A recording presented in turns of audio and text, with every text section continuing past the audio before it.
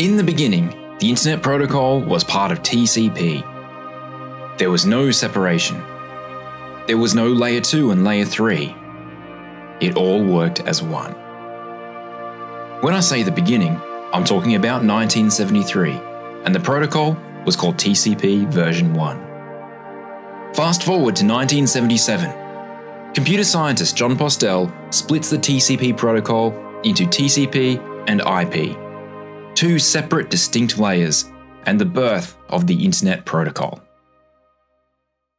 After a few revisions, TCP/IP finally went live in 1982 when the US Department of Defense made TCP/IP the official standard for military networking. The fourth generation of IP, the Internet Protocol, was the first to be formally used across the globe. The Internet has officially been born. Even though IPv4 has been in use for 40 years, it is still the most popular version of the Internet Protocol. But IPv4 has a dark side. In the decade following IPv4's introduction, a critical flaw was discovered. The original IPv4 architecture used 32-bit addresses. This supports about 4.2 billion unique IP addresses. This would have seemed like a lot back in 1983, but then the internet started becoming popular. It wasn't just for the US military and universities anymore. It was gaining global appeal. The World Wide Web was invented. Businesses got online. Some people even had internet access in their own homes. By the end of the decade, it was predicted that the global IP address pool would soon be exhausted. Something needed to be done. In 1992, the first official document outlined some conservation strategies to combat the unexpected explosive growth of the internet. Additional attempts to extend the IPv4 pool were made. 1993 saw the introduction of classless interdomain routing. In 1994, NAT was introduced. NAT, along with private IP addressing, further conserves the number of public IP addresses that a site needs. NAT, CIDR, and other techniques have certainly helped to extend the life of IPv4. The permanent solution is IPv6. It can work alongside IPv4, but the ultimate goal is to entirely replace IPv4. In this section of the CCNA series, we're going to demystify IPv6. We're going to cover the basics of IPv6, the new address format, the different types of addresses, such as public and others, IPv6 configuration, and finally, routing IPv6 traffic. One of the most obvious changes in IPv6 is the format of addresses. We'll see how they work in detail in the next video. The reason for this change is the size of the address space.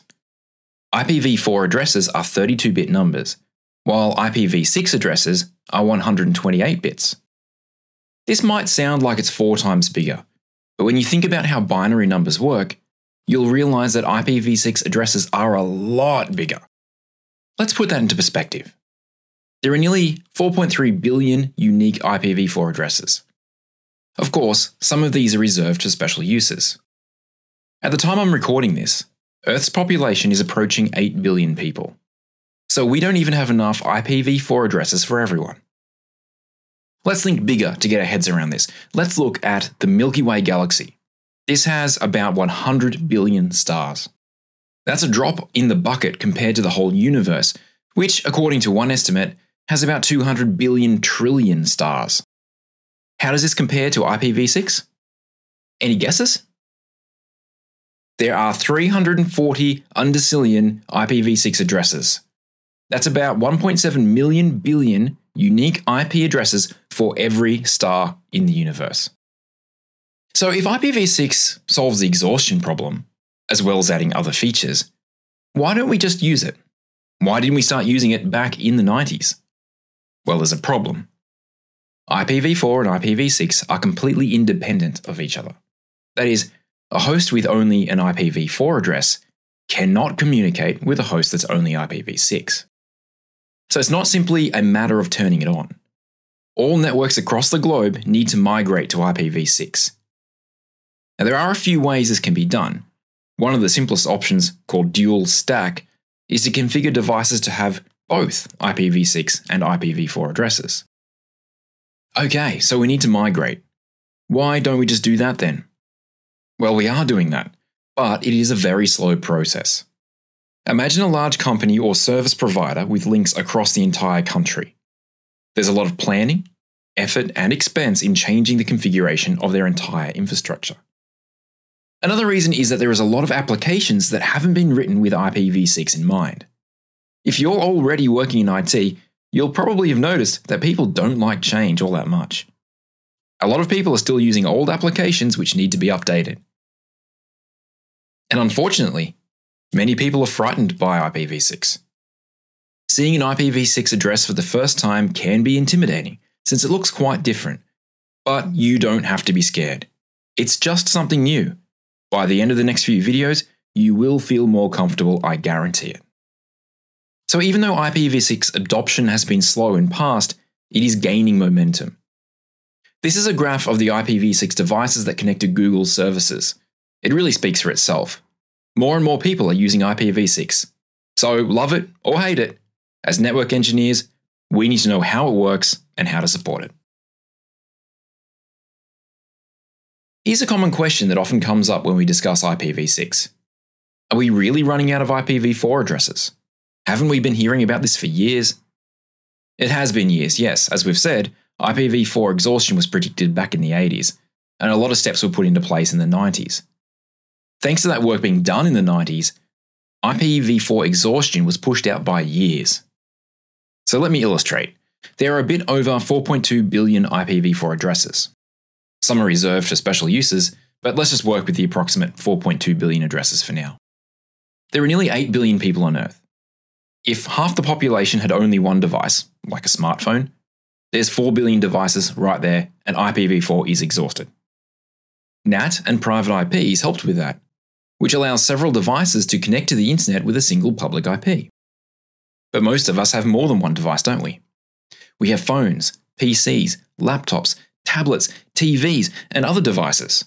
And that's on top of all the infrastructure devices like routers, switches, and servers. I found an article from 2014 that said that 10 billion devices were connected to the internet. And we now have a technology called IoT, or Internet of Things. This dramatically changes the number of connected devices. In 2019, there were nearly 8 billion IoT devices connected to the internet, with a prediction of 16 billion by 2025. So just how close are we? Well, in order to understand this better, let me explain where IP addresses come from. You see, kids, when two protocols love each other very much, No, I'm just kidding.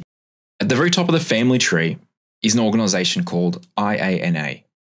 They hand out large blocks of IP addresses to regional internet registries. These RIRs handle IP address allocations in their geographical regions. They hand out blocks of IP addresses to large organizations and internet providers.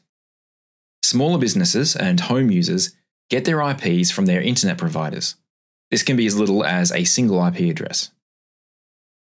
So back to the main question then, how close are we to running out of IPv4 addresses?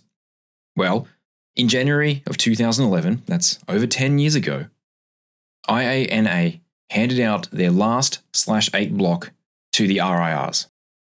APNIC was the first to exhaust its allocation of freely available IP blocks. That means they were down to a single /8 block. It doesn't mean there's nothing left. It just means that the quantity they have is extremely limited and difficult to acquire. This happened later on in 2011. RIPE followed in 2012, LACNIC 2014, ARIN in 2015, and finally AFRINIC in 2017. Now that doesn't mean IPv4 is completely dead. There are still some attempts to keep it going.